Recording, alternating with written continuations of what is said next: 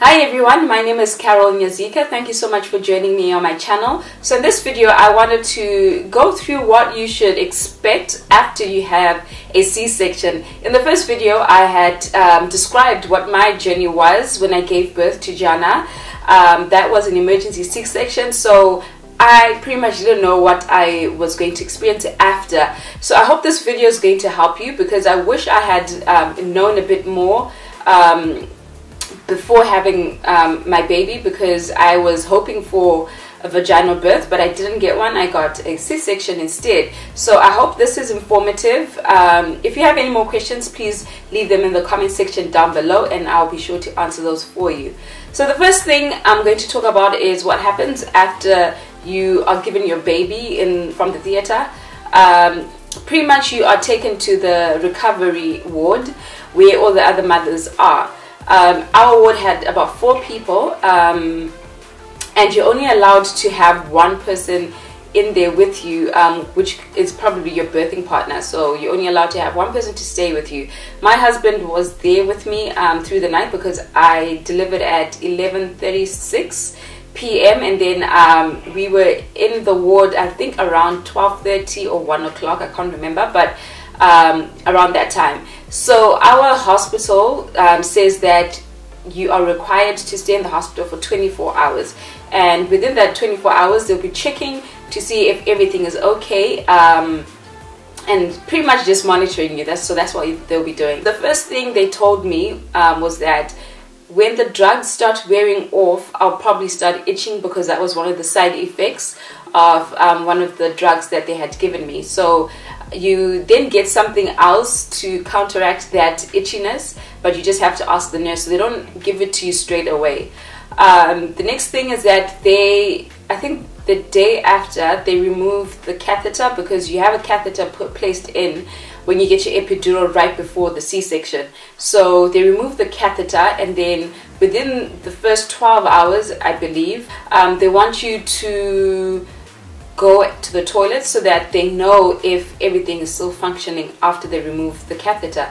Because if you can't pee, because you still have the effects from the epidural, then that means they have to place the catheter back in. So they ask you to pee in this bowl, and then they want to see how much urine you pass. So that's the first thing that they check. They also ask you to walk around to see if you're able to walk, because your legs will feel jelly-like after the epidural, because obviously you're numb from under your boobs, it gets all the way down. So they want to make sure that you can actually move around. So the doctor comes, the doctor checks the baby, the hearing, and all sorts, and then they weigh you to see what type of medication you are required to have.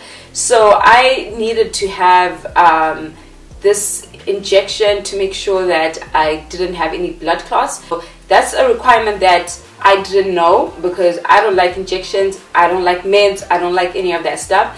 But I had to inject myself every single day for 6 weeks. So I had to inject on my right side one day, and then the next day inject on my left side, and then alternate. So that is something that I actually didn't know happened. And then I also had to keep the compression socks on for the full 6 weeks duration as well. And from what they say, it was to prevent any blood clot. During my hospital stay, my husband is the one that looked after the baby, because I was still healing from the surgery, because through so much trauma when you have a C-section, that he's also still trying to figure out what's working, what's not working, why is this numb, and you know, can I walk, can I bend, can I carry anything? So you're going through all of that. So you really do need someone to help you right after you have a C-section, because you will have a very difficult time. So I had my husband there, so he was the one who was literally looking after the baby the whole time. All I did was just feed her, and that's it. I didn't carry her, I didn't do anything. He's the one who looked after the baby. So that was the same thing as when I came home. I only fed the baby. So the next to me, where the baby was sleeping, was on his side of the bed. So he would pass the baby to me if she needed to feed, and then rock her to sleep after that. So my support system was very strong, because my mom was also around, and she really helped tremendously with that. So that was a blessing to have both of them there. So once you're home, I would suggest that you get a waistband of some sort, whether it's a waist trainer, a bandit, whatever you want to call it, to help you, because when you have the C-section, you feel like your stomach is dropping. It feels like it is dragging on the floor because it's so hollow, because you can imagine that it was filled up with the baby all this time, and then it's just not in you anymore. It's just, there's just nothing there. So it's a hollow stomach, and it just feels like, because of gravity, it's literally just dropped, you know. So I would suggest that you get something. My sister-in-law is the one who actually told me and advised me to use a pillow whenever I stood up or walked or anything, so that really helped. And then I realized that I needed something to compress my stomach so that I just feel support in some way. So I ended up ordering a waist belt, tummy belt, postpartum belt, whatever you want to call it, to help with just feeling secure. So that's what I ended up doing, and I suggest that if you have a C-section lined up, that you definitely get one of those, because they really do help. Another thing is that you're also given medication. So I was given ibuprofen and paracetamol. So I think I spaced it out to be 4 hours after each. So 8 o'clock I'd have an ibuprofen, 12 o'clock I would have a paracetamol, 4 o'clock I would have an ibuprofen. So that's how I split them, because you will be in pain. So you really need to take them. I don't like medication, but I really needed them because the pain is not pleasant. Okay, so another thing that you will experience, which I didn't know, is that when you're taking a number 2, you're going to have hemorrhoids. That is the most painful thing ever, because it just feels like, okay, I didn't have a vaginal birth, but it felt like that's how it would have felt like. It is very excruciating, to the point where I actually didn't want to go to the toilet because of the pain. So yeah, that's why you need to take your medication as well to help with that. Make sure you're having a lot of fiber in your diet, so a lot of vegetables and all of that. You could also take a stool softener to help with that, because you need all the help that you can get. I believe a lot of people experience it, but not a lot of people talk about it, because it's something that's a bit embarrassing, because you're kind of like, whew, okay, but it'll wear off. So as your body starts healing, it'll wear off. So another thing that I experienced was that when I was breastfeeding, Gia would kick my stomach, right? So you're trying to heal from the stitches and the scar and everything, because you actually cut twice. You cut on the epidermis layer, and then you cut, and then they cut your uterus open. So you have 2 parts of your body that is trying to heal. So you can imagine that you may think that because the scar on the outside is healed, that everything is fine, but it's actually not, because your inside is still healing. So when I was breastfeeding, Gia would kick, and she would try and stand. I don't know what she was doing, but you know, she would use her legs against my stomach. So I used a nursing pillow, which really helped in that aspect, because I'll just lie her on it and then feed her, or you can just use a normal pillow. Still the same thing. It just helps. Yeah, and then another thing is that people assume that because you have a C-section, you're not going to bleed. You will bleed. Make sure you still have your maternity pads, because you will bleed a lot in your first week, and then it will subside over the coming weeks.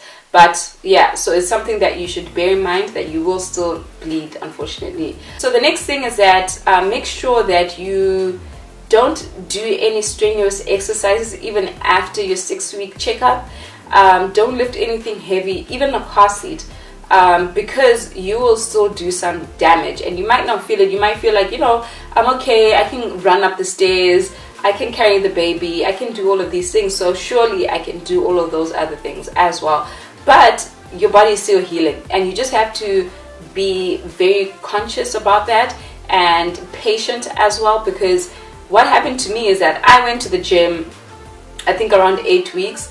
I started going back to the gym, and then I was doing weight training, and I thought I wasn't putting a lot of weight on the weight bars and so forth, but it turns out that I was, because I started bleeding again. So that could be another sign that you're not fully healed inside, because I started bleeding again, and the doctor said it's because I am stressing my body too much, and my body was not happy with me, so it was telling me to stop. Another thing that you should bear in mind, and you should tell your support system, is that they should not be expecting you to do things that you normally did. And this was something that I actually had to have a discussion with my mom and with my husband, that, don't give me pressure to do things, or just say, oh, just pick that up, or just put the baby down, or whatever, because it is not easy, and they don't know what you're going through. My mom didn't have a C-section, so they don't know what you're going through, or the pain that you're in. So I think it's wise to just have a discussion and tell them that I can't put the baby down. Please, may you take the baby and put the baby down for me. I can't do XYZ because I can't lean over, I can't bend, and I can't lift that. I'm still in pain, and so forth. Once you have that conversation and you communicate clearly what your needs are, it makes it so much easier, because people know what your limits are, and they won't expect too much from you, because they'll just be like, oh, that's a limit, let me just help. Or they'll just tell you, you know what, just sit down, don't push yourself, I'll do that for you, and so forth. Make sure you get as much rest as you can, and also accept all the help that you can get. I know at baby showers they tell you this, but you don't realize it until the baby comes. So just make sure that you have all the help that you can get, if you can get any, and just have people who are supportive around you. I hope this video has been informative, and you are now aware of a few things that you probably weren't aware of, on what to expect after you have your C-section. The journey is long to recovery, but you will get there, because every day is a new day, and every day your body is recovering. So just take your time, listen to your body, love your baby, spend as much time with your baby as you can. Yeah, and then just enjoy the journey. I mean, we are superhumans for bringing another human into this world, and everybody is blessed to have a baby if you can, because not everybody can. So just go through those emotions, go through all of that, and appreciate every moment that you have. I hope you guys found this video very informative. If you have any more questions, do let me know in the comment section down below. Like, comment, subscribe, and turn on that notification bell for my next video. So yeah, thank you for joining me, guys. I'll see you later. Bye.